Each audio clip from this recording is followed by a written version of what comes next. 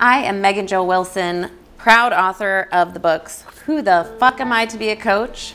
A Warrior's Guide to Building a Wildly Successful Coaching Business, and most recently, Who the Fuck Am I to Be a Rock Star? How to Stop Hiding and Start Rocking Your Coaching Business Like a Boss.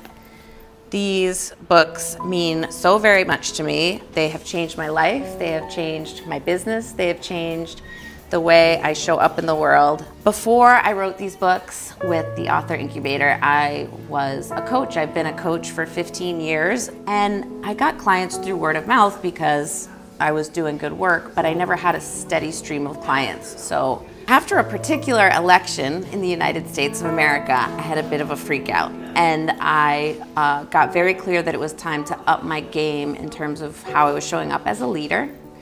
And one of the messages I was getting in my meditations and prayers was that it was time to write a book. I had been a writer for much of my life. I loved creative writing. I am a songwriter, but I had never published a book, and I did not know what that meant. But shortly after I received that message, I saw a Facebook ad for a program called the Author Incubator, and it spoke right to my heart because this gorgeous woman was saying, if you have a message to share in the world and you want to share it to a larger audience, a book is an amazing way to do that. I wrote my first book for newly trained coaches who are struggling with the same issue I had, so it was almost like writing a love letter to my former self. The heart of it, there's not a ton of practical business strategy, but it's to keep coaches inspired and fulfilled and focused on their own purpose and mission. I strongly believe that we attract clients when we show up for ourselves, and when we are committed to a fulfilling life, we become magnetic to our clients. That book, I just got an email actually yesterday. I get emails every day from coaches saying, I found your book. This book has kept me inspired whenever I want to quit. I had one woman say it was like her Bible. Whenever she wanted to quit coaching, she'd open up a page and service, chapter on service and why it's important to stay connected to service. I wrote that book to serve those people and to be able to attract the people I wanted to work with and that I knew I could help. This book is really special to me. I wrote this because I got very clear that part of my purpose was to combine my love of singing and performing and fronting a band as a leader with my experience and passion for coaching to support women in particular who are struggling with shut down voices. Angela, who is a dear friend of mine and also a woman who loves to sing on stages, shared an experience she had where she sang on stage with a live audience and had this incredibly pivotal moment where she did this terrifying thing and she survived. And just, I think, 4 months after that, the Author Incubator was born because she knew that she was capable of doing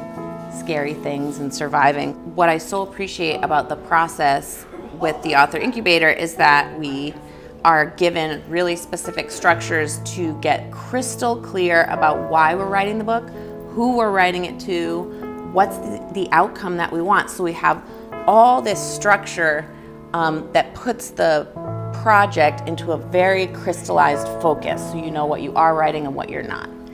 That being said, you still have to show up to the computer and write. There was just so much structure and actually coaching that I received from Angela directly that helped me with my mindset and how I was thinking of and perceiving the experience, how I was seeing myself. And what she would say over and over is, keep writing forward and essentially be the person who writes the book. Like, be the person who writes the book, become an author and then write the book. And it's an amazing approach to doing anything. It's the same thing I do in Rockstar Camp, right? Be a rock star and then getting on stage to sing will be easy. In my Rockstar Camp program, what we do is take the information in the book and apply it in real life and in sisterhood so that there's accountability and deepened learning. I'm actually here right now with a group of 12 women who went through this process. We've been working together for the last 12 months, going through all these tools and practices which serve ultimately this experience we have here in Maine. We spend 3 days together workshopping and rehearsing for a live concert where each woman sings one song with a live band and an audience. She gets her hair and makeup done. She gets to be worshiped and adored, and ultimately the practices serve the concert, but of course they're really meant to serve her leadership in the world. Every practice can translate into her business, into her finances, into her relationships, into her health, into her family. And that's what I get excited about. Now I'm attracting women who are ready to make that investment in time, in money, and in themselves. And what that gives me is an entirely new way of running a business where I have the revenue to do workshops overlooking the ocean and have lobster dinners and have them worshipped as the queens they are, with hair and makeup and a personal stylist and a professional photographer and a videographer and, you know, all the things that they deserve. And that is part of my mission, and it just wouldn't work without the revenue that ultimately these books have been able to give me by opening doors and sharing my message and showing up as I am. People they ask me, what's it like to be living your dream and living your purpose? And my honest answer is sometimes it's amazing and sometimes it's terrifying. But I know now that I'm so deeply committed to it, really from my work with the Author Incubator, with other coaches I've worked with. There's always going to be the next scary thing. That's the very cool thing about life. What it is deeply fulfilling. And fulfillment is not necessarily easy. And it's not necessarily happy, but it's on purpose.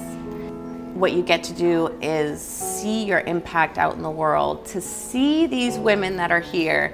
They're all around us, they're digesting their experience, moved to tears, seeing themselves in a different way, and then to see the results that they get. It's just the best. It's just so fun. I'm so proud of myself. I have designed a life and a career that is like completely aligned with my gifts and the things I love to do, and these books have just been such a huge part of that. These books mean so much to me. This Author Incubator means so much to me. Angela means so much to me. Her team means so much to me. And I tell people all the time, if you have a book inside of you, go to the Author Incubator, get it written, change lives. These books are not perfect. They probably have typos, they probably have incoherent sentences, and they change lives. That's what I'm up to.